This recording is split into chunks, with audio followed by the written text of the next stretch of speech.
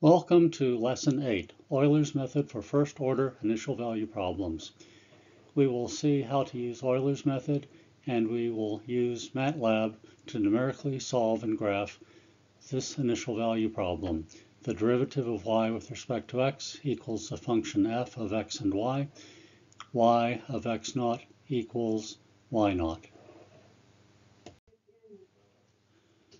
First, let's consider the tangent line approximation to a function. We'll find out that Euler's method is a numerical method that approximates the solution to a first-order initial value problem, and Euler's method is based on the tangent line approximation of a function. If you have a function g, and if g is differentiable, then it turns out that for small values of h, g of x plus h is approximately equal to g of x plus g prime of x times h. G prime of x is the first derivative of g at x. Here's a picture illustrating the situation. Suppose that this black curve is the curve y equals g of x. And suppose at some fixed number x, we look at this point right here, and we consider the tangent line to the curve at this point. This is, let's say, the tangent line here. Suppose you want to approximate the value of g of x plus h. Instead of trying to use this original function g, we could approximate that by using this tangent line instead. Tangent lines have linear equations and thus are more easily computable. If we look at this point x plus h on this horizontal axis, right here is g of x plus h for the y coordinate. If we go up to this tangent line just a little bit further up in this particular case, this point has y coordinate g of x plus g prime of x times h. If h is small, so that these two numbers on this axis are close together, then the difference between the y values of these 2 points is going to be hopefully pretty small, because at least for small values of h, this curve g of x can be approximated pretty accurately by this tangent line. So let's look at a typical problem, something like you might have seen in a Calculus 1 course. We know that the square root of 16 is 4. Let's use the tangent line approximation to approximate the value of the square root of 16.048. So here's what we'll do. We'll let g of x be the square root of x. Since we're trying to find the square root of 16, g of 16 would be the square root of 16. So we know that g of 16 is the square root of 16, which is 4. That's easy to compute. But let's move just slightly away from 16 to 16.048. How could we approximate g of 16.048? In other words, the square root of 16.048. Suppose our calculator's battery has died and we are left to pencil and paper. So here's what we can do. We'll use that tangent line approximation formula where g of x, as we said, is the square root of x. In that case, if you differentiate the square root of x, that's the same as x to the 1/2 power. G prime is 1/2 x to the minus 1/2 power. So we can write that as g prime of x equals 1 over 2 square root of x. So let's let x be 16, as we have up here. And let's let x plus h be 16.048, which is what we have here. So if x is this and if x plus h is this, h must be 0.048.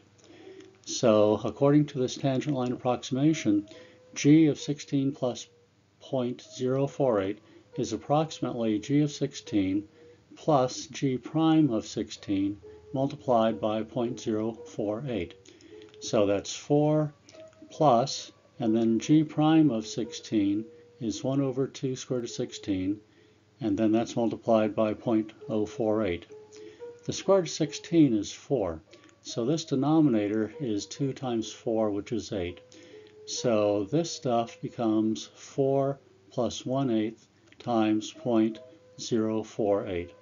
Now 1/8 times 0.048 is something that we can calculate easily either by pencil and paper or in our heads, and that turns out to be 0.006. So 4 plus 0.006 gives us 4.006. So our approximation is the square root of 16.048 is about 4.006. If we type this into a calculator that gives us more decimal places, we would find out that our calculator would say something like 4.00599, and I think 5 after that, if I remember correctly. So this approximation is quite accurate because, for one thing, the value of h was quite small, and this function g of x equals the square root of x is a differentiable function, and it doesn't change by great amounts for just slight variations in x.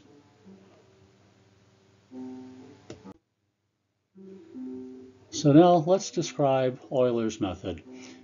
We want to approximate the solution to an initial value problem of this form. The derivative of y with respect to x equals f of xy. Y of x naught equals y naught. This initial condition says that the point whose coordinates are x naught comma y naught is on the solution curve y of x. So for Euler's method, we'll start by picking a small value for h, and I'm going to restrict it to h greater than 0, but this is not actually necessary. In step 1, we'll let x sub 1 be x naught plus h, and then we'll calculate y sub 1 by using our tangent line approximation. Y of x naught plus the derivative of y with respect to x at x naught times h. So y of x naught is y naught. The derivative of y with respect to x evaluated at x naught is f of x naught y naught. How do we know that? Because our solution function satisfies this differential equation. The derivative of y with respect to x has to equal f of xy. And then that last term has a factor of h in it, which we have right here. So this is just the tangent line approximation, and it gives us a value y sub 1, which is approximately the y value of our solution corresponding to an x value of x sub 1. It's an approximation because it's on that x1, y1 is on that tangent line that we saw earlier. It's not necessarily on the solution curve itself. Now things get slightly different in steps 2, 3, and so on. The formulas that we'll have in step 2 look virtually identical to what we have in step 1. We'll let x sub 2 equal x sub 1 plus h, and we'll let y sub 2 equal y sub 1 plus f of x sub 1 y sub 1 times h. Now, you might ask, why isn't this the tangent line approximation? Well, here's the problem. y1 is an approximate value that we got in step 1 of Euler's method, and we're not using an actual point that's on the solution curve down here. x1, y1 is a point on the tangent line approximation that we got in step 1. So at this point, x1, y1 might be, and hopefully is, very close to a corresponding point on the solution curve, and normally it will be if our function f is well behaved and if h is pretty small. So it's kind of a compounding of an error here. X sub 1 is not quite x sub 1 is the value of x sub 1 plus h. So x sub 2 is a well-defined number that corresponds to a number on the horizontal axis.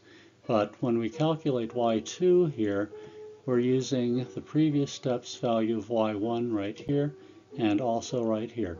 So it looks like the tangent line approximation, but it's for a line that might be slightly off the solution curve, but pretty close to a tangent line approximation if h is pretty small here and here. We have one h that we're using in all the steps. And we continue this way. So if you go to step n plus 1, x sub n plus 1 is x sub n plus h, y sub n plus 1 is equal to y sub n plus f of x sub n, y sub n times h. And so this is also almost a tangent line approximation. Let's reiterate. The only known point to be on the solution curve y of x is the point with coordinates x0, y0. This was from the initial condition in that initial value problem. The values y sub 1, y sub 2, y sub 3, y sub 4, and so on are computed approximations of y coordinates for points on the curve corresponding to the solution curve, corresponding to the known values x sub 1, x sub 2, x sub 3, x sub 4, and so on. So as we go along from step 1 to step 2 to step 3 to step 4, we are getting a little bit more accumulated error each time as we go along. But if h is pretty small, hopefully the accumulated error will not be too big.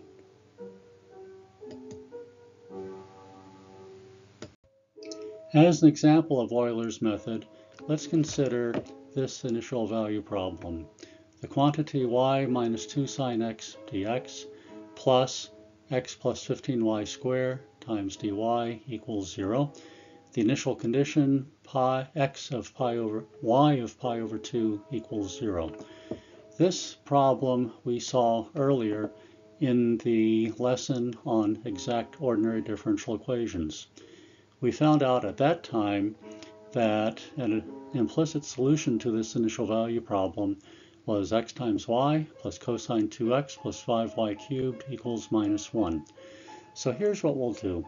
We will use a little bit of algebra on this differential equation up here, subtract perhaps this term from both sides of the equation, divide both sides of the equation by a certain quantity, and we can rewrite this differential equation up here as the derivative of y with respect to x equals 2 sine 2x minus y over x plus 15y squared. We can see what happened here. This numerator was from here, this denominator was from right here. And this is going to be the derivative of y with respect to x equals f of xy. So f of xy is this rational function. Let's use Euler's method with a value of h that's pretty small. Let's let h equal 0.01. So in that case, Euler's formula, the iterative formula that we're going to use, is y sub n plus 1 equals y sub n plus f of x sub n, y sub n times h. Now, we know what f is. F is this function up here.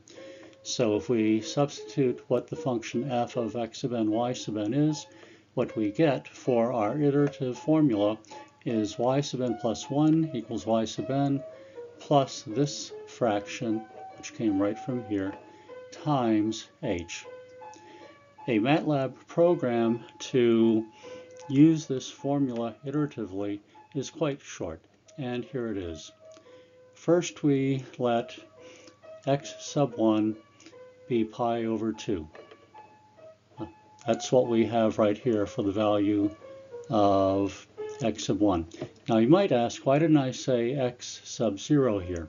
It turns out that Matlab does not allow 0 to be an index value for an array. Index values have to be integers that are 1 or greater. After that, we'll set y sub 1 equal to 0. So these first two lines basically say that y of pi over 2 equals 0. Then in our Matlab program, we'll let h be 0.01 as we had up here. Now we have the iteration, a for loop. For n going from 1 to 300, let's let x sub n plus 1 equal x sub n plus h, and then y sub n plus 1, using this formula up here, is going to be y sub n plus 2 times sine of 2 times x sub n minus y sub n, divided by, and then the denominator is x sub n plus 15 y sub n squared, which is what we see right here, and then that whole fraction is multiplied by h. So this loop is executed 300 times. These two statements are executed 300 times.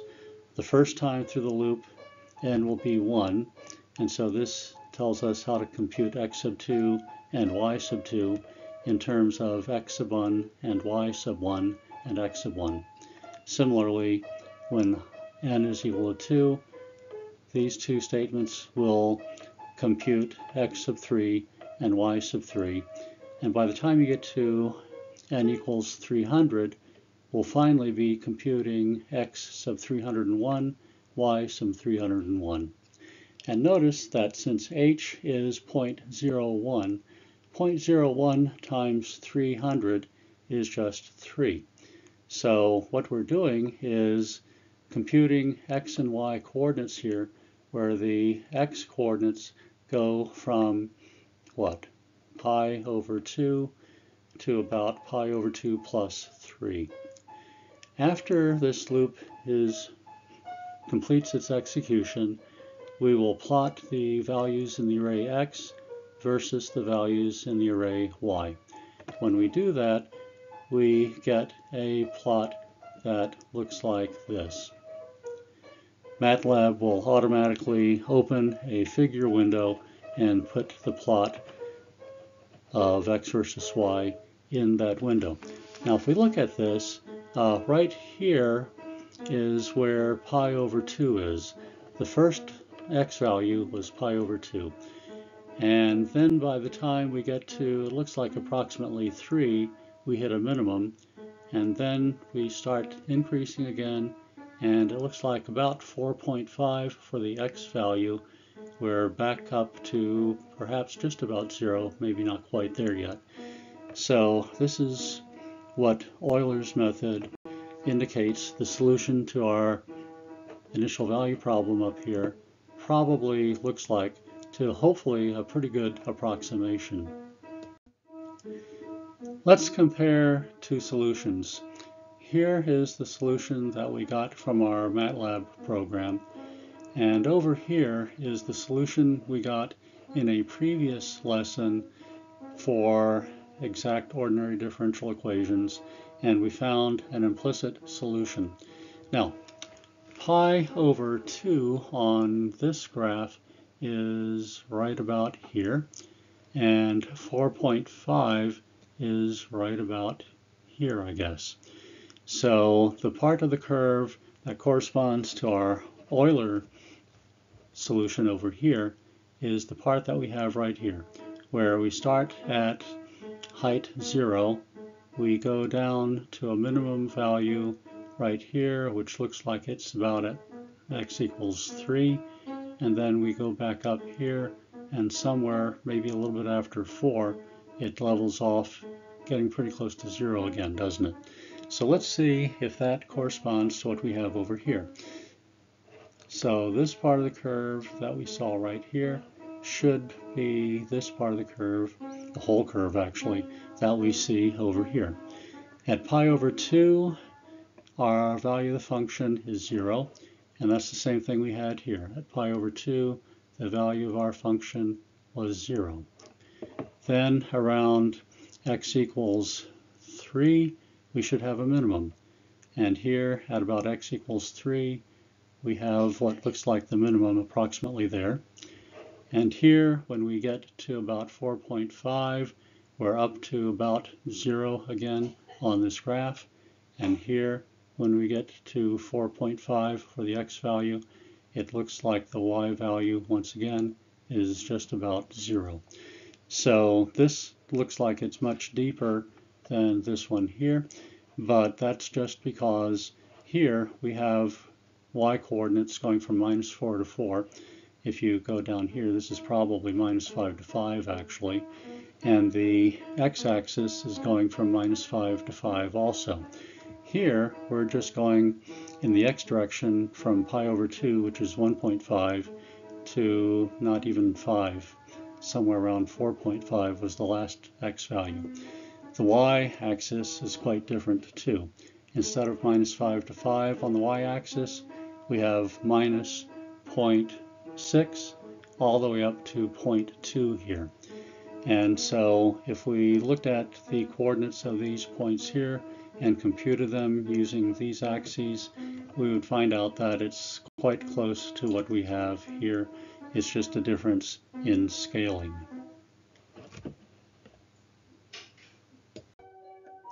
Let us talk about error estimation in Euler's method. So if we consider this initial value problem on an interval on the real line going from some number x0 to b, and we divide this interval into n equal length subintervals, and the length will be b minus x0 divided by n, let h equal that. Then there's a constant c such that the error y sub n minus y of x sub n is less than or equal to that constant times h. This quantity, let's look at it for 1 second. Y sub n is our approximation for the value of y when the value of x is equal to b. Y of x sub n is actually y of b, the true y value of the solution curve.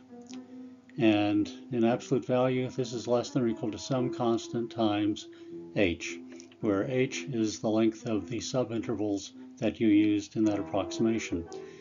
Well, the value of c depends on f, which appears here in this differential equation, and its derivatives. It depends, for instance, on the partial of f with respect to x and the partial of f with respect to y, and also some other details that are usually met in practice.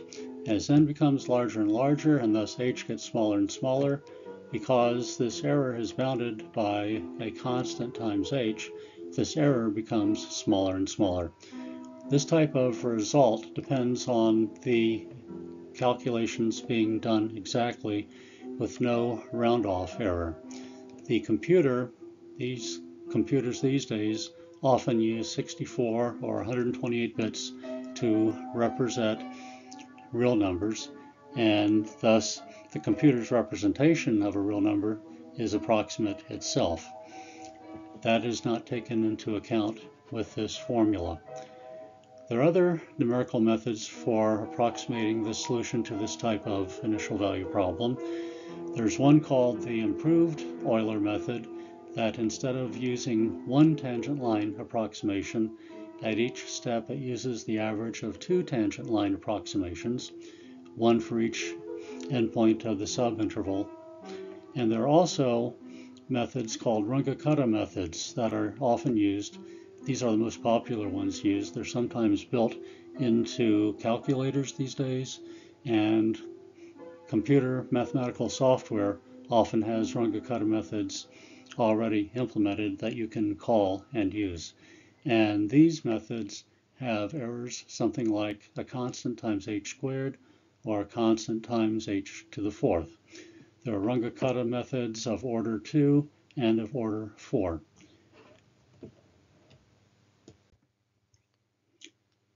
I would like to thank you for watching this video. I hope you have found it to be an enjoyable learning experience.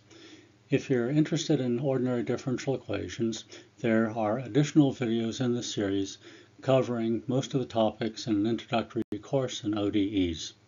Have a good day.